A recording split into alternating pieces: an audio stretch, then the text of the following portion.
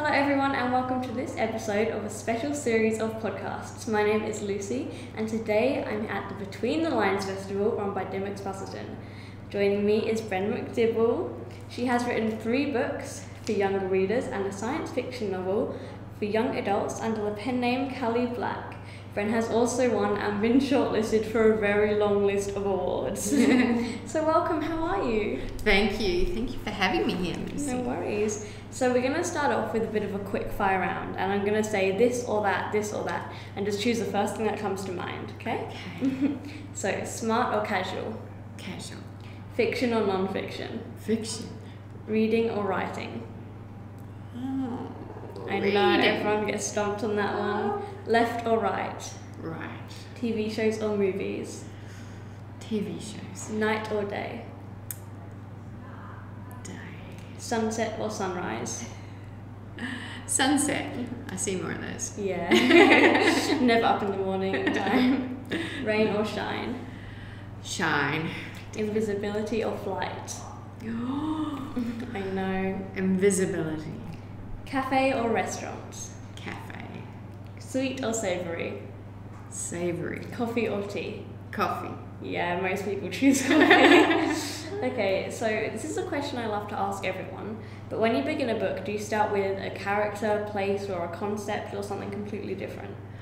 I kind of imagine a concept that I want to explore, so like elements of climate fiction or something like that, or something social, like in the Dark Spaces. I kind of wanted to explore the other, the alien, as well as a kind of a poverty trap, a kind of a working poor allegory. But I can't really get started until I find the character who's going to lead me through, because it's all character driven. So I have to create the character that's going to be in that world and explore that world for me. Yeah. And when you write, do you have a whole idea in mind, or do you start with a little seed and just let it grow? Yeah, I just start off really small and I just write to explore that thing, and then quite often I will come back and maybe start off in a different direction. I'm not afraid of writing too much or throwing things out, I think, because you kind of have to like explore stuff, and sometimes you write yourself into a corner, you write something and you go, oh, well, I didn't think it would go that way, and I don't want it to go that way. So you come back a few steps and start off in a different direction. So you like to kind of experiment with writing to see what happens? Yeah, I like to experiment and see what's going to happen, because, I mean, sometimes I don't know the ending. I just head towards the most obvious ending. And I know when I'm reading and you're heading towards an obvious ending and then something subverts that, that's amazing. And I think if you plan a book, you're not going to get that. You're not going to get the story be subverted. Definitely. And the surprise and stuff. So I like to not plan too much in advance. Just to have a good think about all the options, all the things coming into just play. let it go. Yeah, kind of see where it goes, and if it goes the wrong direction, I throw those scenes out. So what I do is I write scene by scene, and I write in Scrivener, which lays out the scenes scene by scene. So if there's any scenes that don't work, I can just put them in my bin down the bottom. And if I want them later for a different part of the story, I can pull them back up again. So it's really, I think Scrivener has kind of revolutionised that idea that you can just keep writing scenes, and then if those scenes are wrong, you just pull them out. So you can kind of shift things around. Shift the scenes around, make the story different. And in your first books for younger readers, these beautiful ones here, you explore what the future could look like if it were changed by environmental issues. What research went into that? I thought I knew a bit about bees when I set off writing about bees, but of course it's quite easy to hop online and learn more about bees and more about the threats the bees are facing. And I went to visit a bee festival, which was quite weird. Somebody rocked up with a hive, and then all these experts were talking about bees, and then people were just selling things with bees on them. And an artist from New Zealand had done a auditory artwork where they locked you in a dark room with all this buzzing, and then there's just crawling bees in front of you, and it was actually quite horrible. And I was like, that'd be a bit weird. It's like, how's this art? It's actually really annoying me because all that buzzing, and then the only thing that happened was the bees were all crawling around the hive, and I'm like, okay, this is really weird. But I'm going to immerse myself into the bee. But I didn't learn much from that artwork. No. And I'm just, I think it was a bit of gothic music going on in the background as well. That's odd. But I knew it was art because I completely did not understand it. Yeah, of course. Yeah, so I did a little bit of research into the bees and found out all about the threats that the bees are facing worldwide that aren't here and things like that. The bees worldwide are facing the threat of deformed wing virus, which is carried by the varroa mite, which is a little mite that burrows into the cells and sucks off the larva. So the larvae come out weaker, but they also give them this virus at the same time. So you've got weak bees, some with deformed wings, and then when we start doing our pesticides and our monocropping, which we've been doing, which also harm our bees, we're really putting our poor little domesticated bees under a lot of pressure, and the wild bees, of course, because so that's an interesting issue. So I researched that. I got a grant to research the dog runner, which is all about grass, and that was fascinating research because you think grass grows on the ground and things eat it, but oh my god, I learned so much about soil health when I went to talk to people who regenerate grasslands, and I learned about all the great grasslands around Australia, so the Mallee and the Wimmera and over here in the wheat belt, and how the ways we grow wheat and how damaging that is to our land.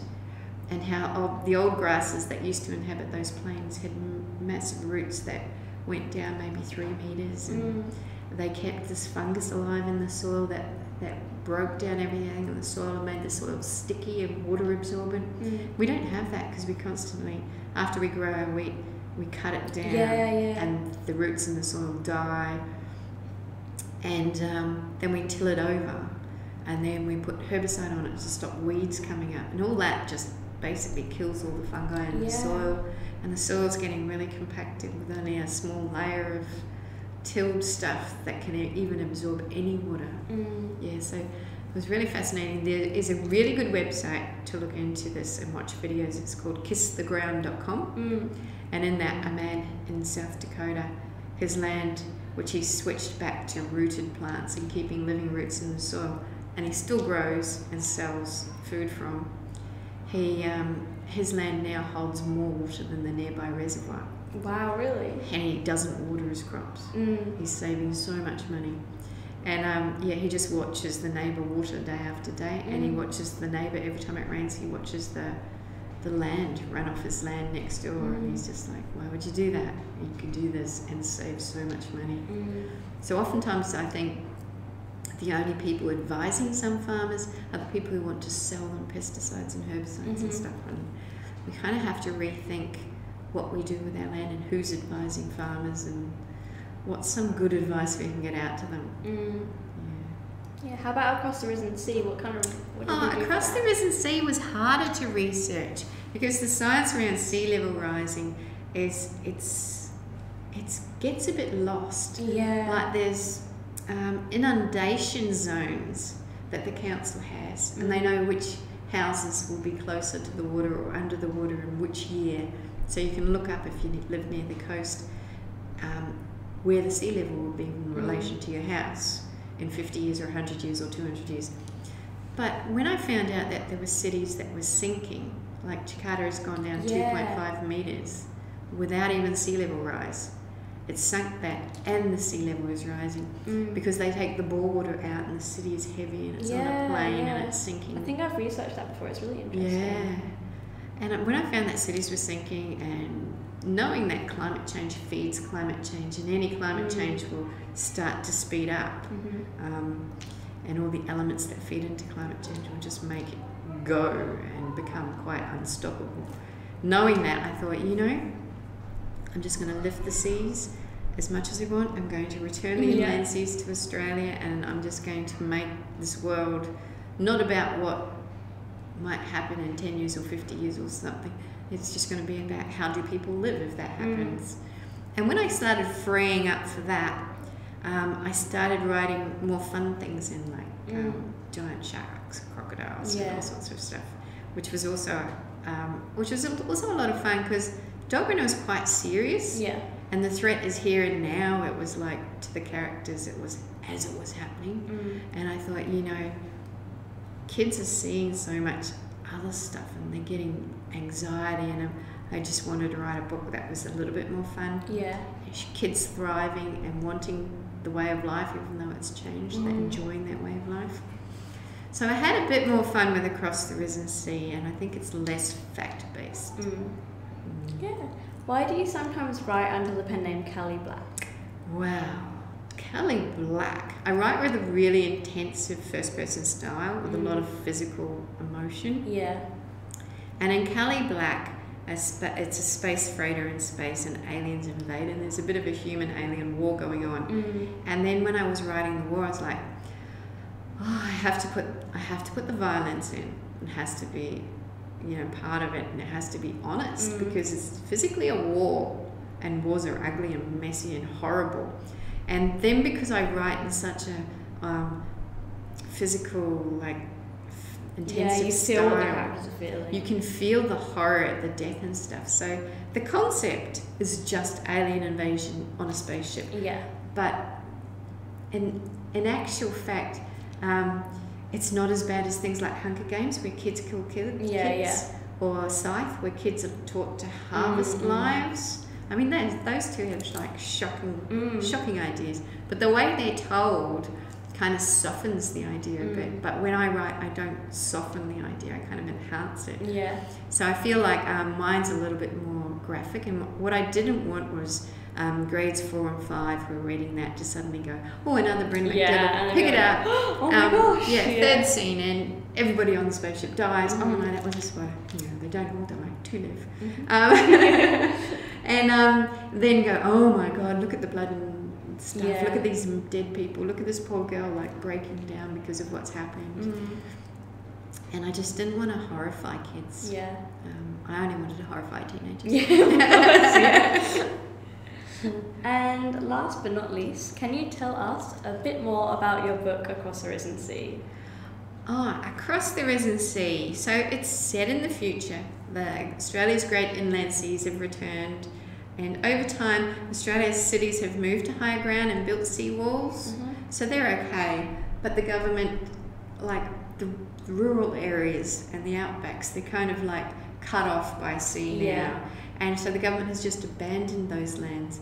But the people living there have kind of put their lives back together, moved to higher ground, and they're living in small communities.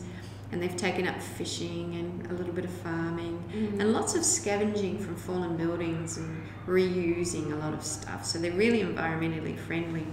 And then a new government sails in. I'm always interested in the concept that Australia is so close to Asia and we pretend it's not there. And the new government sail in and they put technology on the hill, and they were like, no, we don't use technology. We kind of like are very quite simple lives and gentle lives. And then one of the new government turns up dead. And because they can't figure out who killed that person, they take a boy from the village. But the thing is, this boy and the main character were going to be the best fishing and salvage team in the whole of the inland sea. They're some of the oldest kids there, and they look after the young kids, and they do heaps of sailing and fishing, and they got lots of skills. And their plan was they were going to be the best team at fishing and salvaging together. And when he goes, Naomi, the girl, has to go after him and rescue him back from the government. So she has to first find him, and she has to go across the open sea instead of the inland sea. And there's crocodiles and sharks and crazy pirate hags who want to enslave her.